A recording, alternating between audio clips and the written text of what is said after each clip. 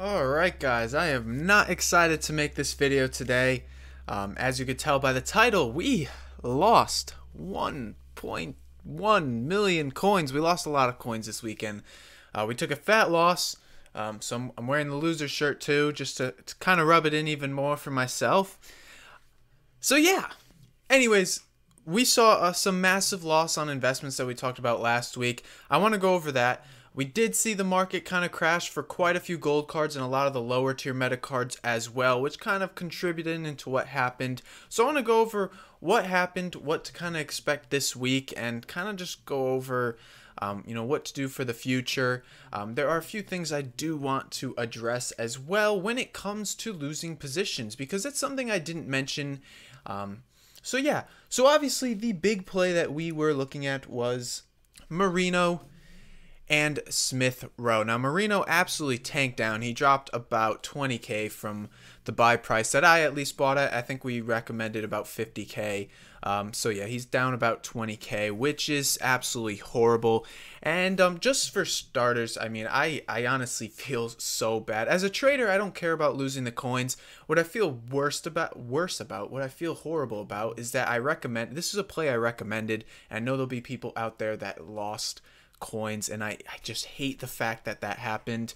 And I guess, I know how everyone feels, because I never got out of these cards. A captain goes down with his ship, so like I said, we're sitting at like millions of coins at a loss right now, which is all right. Like I said, it's just coins. You can make them back. There's no real value to them. But there are the few things that kind of happened this weekend that maybe I should have looked at, and I'll go over them. Maybe, was just a little bit unlucky. So as I said, to start off, the market kind of actually crashed down, and this was due to, I don't know, a lot of supply coming in, but a lot of cards dropped so much in value. Erling Haaland has fallen to 110k. Last Thursday when we made the video, this card was 180k. That is a massive drop off, and it's exactly what we saw in almost every card. Aside from a few special cards out of packs, gold cards completely just died out in value. Very, very unfortunate. Virgil van Dijk has gone from 240 to 200k, and just like that, we saw pretty much every card come down. If we go to the market tab right here, we'll see index icons. They came down quite a bit too over the last few days. I want to say a lot of the kind of lower tier, mid tier ones, again, kind of just dropping off, and we see this huge just drop in value. Now that's not to say some of these cards might return. The gold cards definitely won't, but some of those icon cards maybe will. Some of the special cards out of packs might. Maybe not to what their value was, 5 days ago, but they could have bottomed out here as we see kind of the market rebound on its usual Sunday to Monday trend that we always tend to see. Now with Marino specifically, there were a few things that kind of stood out to me after the fact that were kind of interesting. So first things first, just his links. Perhaps the Spanish links were not as strong as we initially thought, with a lot of La Liga cards being super good. I thought maybe that this card might come in. Despite how popular his card was and how many games played and all the positive reviews, it just wasn't enough. And I think the major reason why, and this one is purely my fault, and it's why I feel so bad for recommending this card. I have been using him as a defensive mid, and kind of looking back on it, I realized this guy is a center mid, and not many people are going to play the same style of play that I do, and they just see him as a center mid.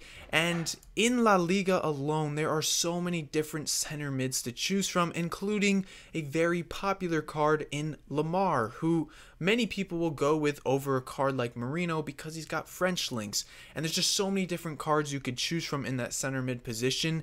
And I think I kind of overlooked that because I thought to myself, this is a great defensive mid. Not many people are going to use him as a defensive mid though. So as I said, guys, I feel so bad about that. I hope none of you guys went all in, and it's something that I want to talk about very briefly actually right now, and it's what to do in losing positions, how to take losses, because every trader is going to lose coins.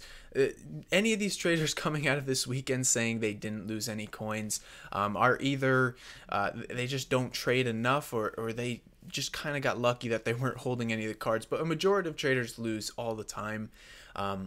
And it's just about, kind of cutting your losses quickly beforehand. Now, what you don't want to do is do what I did and hold all these cards. Unfortunately, I was away all weekend, so I was not able to get on the game at all in order to sell these cards, and I'm kind of holding these cards now at their actual bottom. I will decide what to do on it tomorrow once I kind of see how everything's kind of moving around.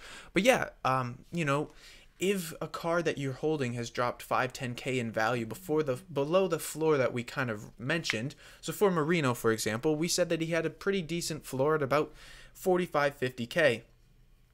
When he dropped below that floor, that is when we should have cut our loss. And you should do that for every card. You should always put like a card that you should drop down. So Erling Haaland, for example, we've seen in the past that he has kind of held that 170k, 160k range. Once he dropped below that, we should have known to got out. And this drop is ridiculous. This market is also ridiculous. Just the way it dropped this weekend with the packs that we got and everything, it's astonishing to me.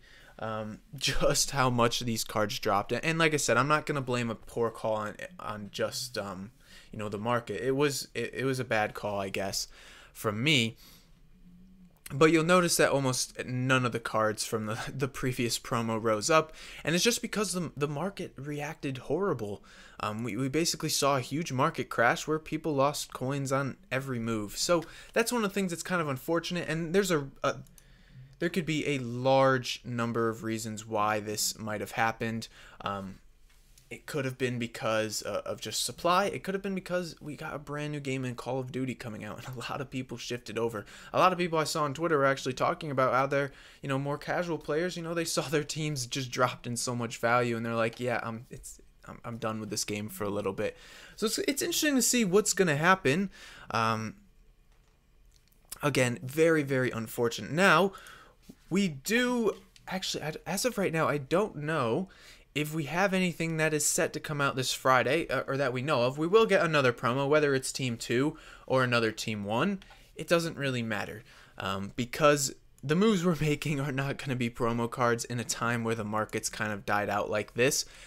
But it's fodder time. We mentioned it. These cards actually held their value very well. While the whole market was coming down, a lot of the meta cards dying out, these cards did pretty good. 89s are only down 2k, which this is the buy price, I would say.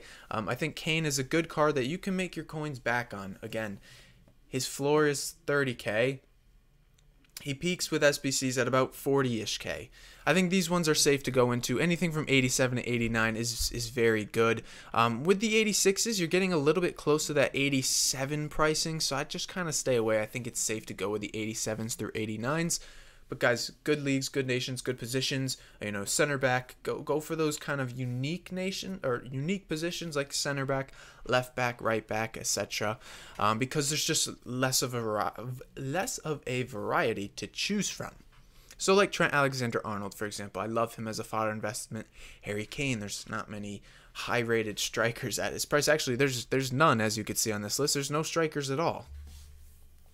So cards like that will probably do very, very well. Again, hold-wise, you're waiting until EA drop a decent SBC to come out, which, could be whenever. Like I said, Mondays we've tended to see that they have been dropping a lot of kind of puzzle SBCs and stuff. And these puzzle SBCs or icon pack, hero pack, whatever, they've been doing pretty good. I did mention last week I thought we could be getting a party bag very soon. Maybe we won't see it before Black Friday, but Black Friday is coming soon, so keep your eyes peeled for that. And that's why it's a good time to probably hop into some fodder cards very soon. So yeah, guys, that's really all that's the update we got for you.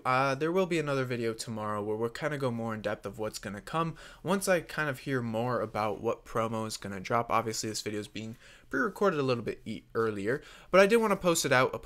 I guess an apology. Marino was a huge one that dropped because not only did he drop because of overinvestment too could be a reason. There were a lot of people in it. He didn't rise right away, and I saw an initial sell kind of come through, but through overinvestment, kind of a vague positioning and stuff, and then just the market in general, there's a lot of coins to be lost, and I hope that some of you guys didn't lose too much. I honestly feel so horrible about it. But I hope you guys, if you guys are still gonna watch me, I think your fodder will probably make your coins back in a much safer way. I highly doubt you'll end up losing coins on something like that. If you guys are still here and you still don't hate me, which I also appreciate that there wasn't too much hate in the comments. I don't think I got a threat or anything, which is surprising because I was expecting it, but no. For real, I appreciate the support. And I'll see you guys tomorrow. Thanks for watching. Peace.